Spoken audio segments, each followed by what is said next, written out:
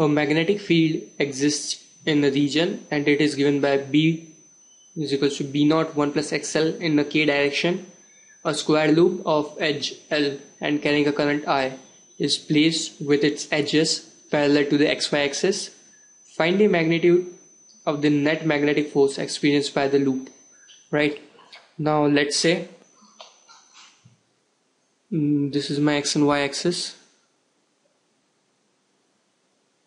with a square loop.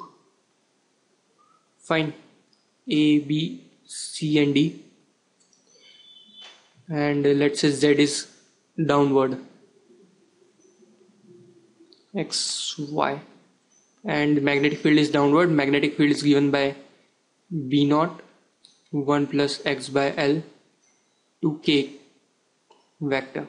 Right, now first of all I have to calculate the net force on the loop, so I'll calculate the force on AB. First of all, force on AB is given by B into I into L, because the complete loop carries a current I, length is L, so magnitude of magnetic field will be given by B naught 1 plus X by L into I into L.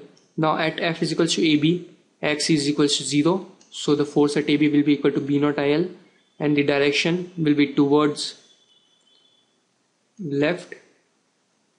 Fine, I'll calculate the force on CD, that will be given by again B naught I plus X by L to IL.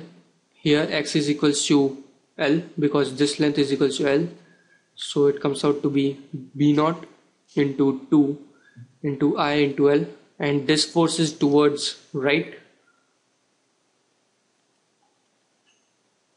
Fine, and if I talk about the force on BC and AD, the force on BC and AD will be same, because if I take the elementary vector like this on BC, fine, it is at the same distance X, but the direction of force will be in upward direction.